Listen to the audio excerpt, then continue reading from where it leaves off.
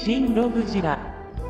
The latest movie monster series release from Bandai shook the fandom and vinyl fans to their very core. We didn't know what to expect, and when that first promo shot was finally shown off, good lord, many, myself included, collectively lost their shit or got skeeved out by the whites of Godzilla's eyes and the size of his meatloaf head. But moving forward, Godzilla 1991 is indeed the '89 suit, just uber beefed up in the chest and shoulders, while the face was redone to look fiercer. The 1989 suits, Land and Sea, effectively became the Hokkaido suit and the Shinjuku suit. Hokkaido apparently being the sea suit, with Shinjuku being the original land suit. Hence the on and off, this looks familiar thing that people have with the 91 and 89 suits. And ironically, for whatever reason, they used an image of the 89 suit for the tag, which is not as bad as Mothra, I guess. Anybody remember that? But also, come on, Bandai.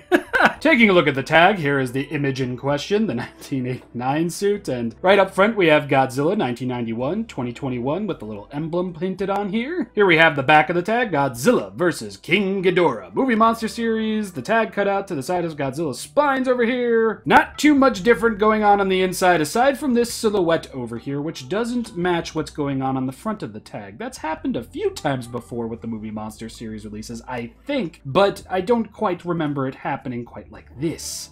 But anyway, throw the movie in the trash, I say! Just like Godzilla vs. Mechagodzilla 2, technically 3. I don't like the movie this guy is from. Godzilla vs. King Ghidorah is probably the worst Godzilla movie of all time. Personally. But anyway, let's talk about the figure, right? My god, just look at him. He's magnificent. The dorsal fins are indeed basic, not too much going on with them, but probably the most important part about these dorsal fins is they start here, they go all the way throughout the back, to the tail, all the way to the tip of the tail. Oh my god, Bandai finally painted the entire tail on a standard movie monster series release. What is this? This is magnificence. This is exactly what I wanted from you, Bandai. Thank you. A closer look, you say? I would gladly do so. Look at the curvature. Look at the paint. I'm just ecstatic that these are all painted.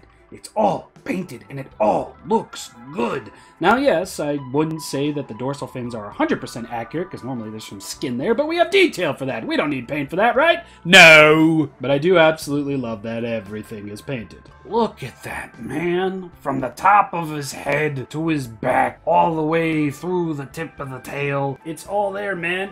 It's finally happened. They're back to doing the good stuff again. Finally! And just look at all that lovely detail on these things. I love it, I love it, I love it. Though unfortunately, my copy does have a couple of nicks on the dorsal fins. Mostly this guy up here. I got a few over here. But I'm really not too bummed out about that because yet again, they painted the entire tail. Oh my god. Here we have a look on the opposite side of the dorsal fins. Oh yes, very, very nice. I like it, yes. I really don't think I could find a problem with this, even if I tried. Because if I tried, I have a feeling I would just be grasping at straws here. We do have some very decently painted claws over here. Nothing crazy, nothing wondrous. Got some nice yellow toenails on 91 Goji. They will not be painted on the underside, but Toho Company Limited, Bandai China. And now let's move on to the one part of the figure I'm sure everybody's just dying to see, the head. Oh my god. I am stunned. I'm amazed. I'm over the moon. This thing looks amazing. That's it. Now, I have seen a lot of people complaining about the size of Godzilla's head and the whites of his eyes, and hey, more power to you. You like what you like, you dislike what you dislike. But me personally, I see nothing wrong here. I like the way Godzilla's eyes look. I'm glad that they're just not fully blacked out, because in all honesty, if the whites of Godzilla's eyes were fully blacked out, he would just look like Final Wars Goji to me, and I hate Final Wars Godzilla. I don't like that. I am just so very impressed with the precision that Bandai adopted for this. Cleanly painted whites of the eyes, a decent ring around the orange of Godzilla's eye, including a decently painted pupil. And yes, your eyes are not bewitching you, the pupils are exactly sculpted on. And they're like that on both sides. Just Fantastic stuff. Good show, Bandai. Absolutely good show. But what's genuinely just as impressive is the mouth and the teeth. All of the teeth are individually painted. Not all of them are 100% perfect, but just the fact that we have a red, glossy mouth and yellow teeth, and it doesn't all look like a gooped up mess, is an absolute blessing. And look at that beautifully pronounced tongue. And yes, there is detail on the roof of the mouth as well.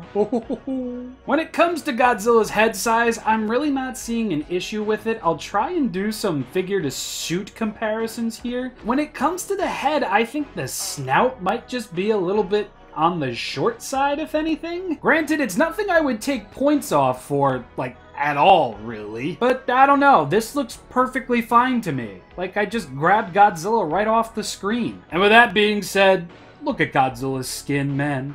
It might not be the deepest detail that we've gotten on a movie monster series figure, but this just looks so freaking good, man. So freaking good. There's even details on the inside of the hands over here. Yeah, it's not that crazy, but I'm still impressed. God, just look at that. Granted, a lot of the detail you're going to be seeing is very copy and pasty. Like, you see one part of Godzilla's skin, you pretty much have seen it all. But I'm just too in love with this figure to not further discuss the amazing detail that's present within it. Even the bottom of the tail got some decent detail treatment. I wouldn't say it's the best. I've seen a little bit better from the movie monster series. But overall, what's visible does look fantastic and is fully painted. And I really have no complaints. I like that we got the little dorsal nubs that are outlining the dorsal fins on his back. I like that we got it on both sides. And just look at the top of Godzilla's head! It's so good! Again, the snout might be a little bit on the pushed in side, but I am not going to start lodging complaints. The Bandai Movie Monster Series Godzilla 1991 is going to get a solid star in terms of paint and a solid star in terms of detail. In fact, I might as well just say, this thing is 3 solid star worthy based on the paint and the detail alone. Yes, there isn't a lot of it, but this means so much, especially to me. I've been making a big deal about this from the beginning, I believe, of my YouTube channel. I've been about all this, and it's finally done. Good show, Bandai. And now let's upset some people with some articulation. Nothing at the tail. Genuinely wasn't expecting that anyway. Clearly nothing at the head, but you will get a back and forth motion at the arms, forward and back, and forward. And these legs over here can go all the way around like so. Godzilla ain't no one-trick pony. Both sides can do so, and that's it. Articulation, while basic and a little bit on the lacking side, I can't not love this figure. I want you to feel the excitement and the energy that is now emanating from my soul into this crappy little web camera. I love this figure. This is, might be a bit of a stretch here, the best movie monster series figure in the standard wide release line of movie monster series release figures following 2014. This is the best modern wide released Bandai Movie Monster series figure of all time. 2014 to now, I should say. Detail on point, paint on point, mouth glossy, teeth beautifully painted, pupils sculpted into the head, and of course, tail fully painted all the way to the tip. Solid star in terms of articulation, ranking this lovely lad out at 4 solid heckin' stars, and we are not done. Not even close.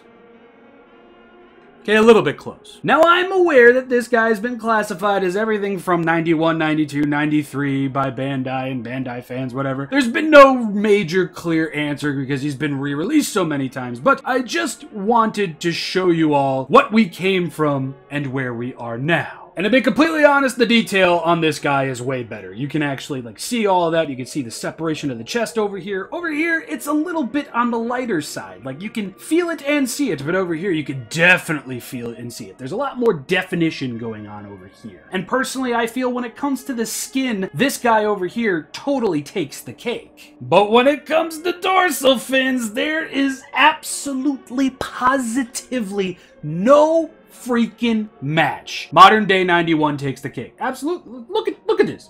Look at this. Look at this. It's okay, but it don't look like that. That looks way better. So much better. But of course, this show-off over here has articulation at the head, but that's not giving him any extra points. Speaking of the heads, I mean, this guy, he looks good.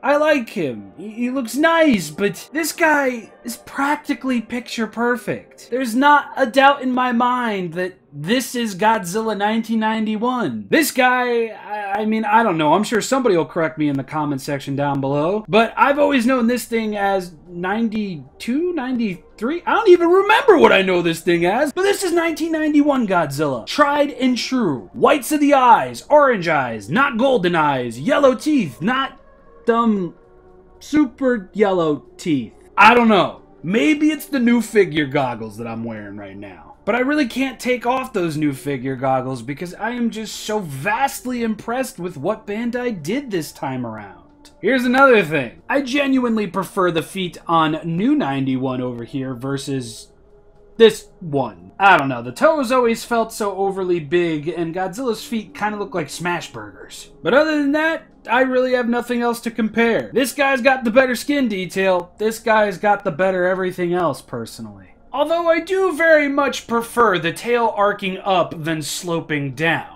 Definitely prefer this over this, but I digress. I may not like his movie very much, well, really at all, but this figure is without a doubt one of my brand new favorites, top 5 I would say, and hopefully the prodigal son, the harbinger of better days in the movie monster series. Critical acclaim? Yes. Overly hopeful? Maybe. New figure goggles? I don't think so. I like this thing. I like it a lot, and that's probably like the 85th time I've said it in this video, but I can't help it. This figure is amazing. 4 solid stars yet again. Patrons, thank you so much for becoming ShinRobjira patrons. I absolutely appreciate that. Social media and merch pages will be linked in the description below, and I will see you all probably next week. I kind of want this figure to marinate a little bit out there in the YouTube-verse. But I've got a couple of Godzilla Singular Point things coming in from Ami and a few other things coming in from HobbyLink Japan. You'll see all of that eventually. And thank you so much for making it to this point in the video. I really appreciate it. So until next time, everybody, I have been ShinRobjira. Thank you so much for watching yet again. A peaceful morning, noon, night, and afternoon to you all. Bye.